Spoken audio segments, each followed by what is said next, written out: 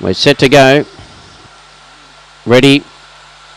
Racing, a bit slow to begin there, Last Outlaw, showing good pace there was Spur going to the lead.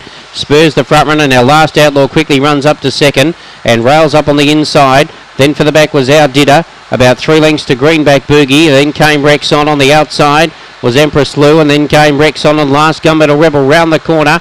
And the leader now, Last Outlaw, only a length or so. Spur down the outside again, Last Outlaw, Spur. Spur beat Last Outlaw and Our Didder. Then came Greenback Boogie. Further back in the field was Empress Lou, then Rexon with Jake Star and Gunmetal Rebel, and the runners around 26.08.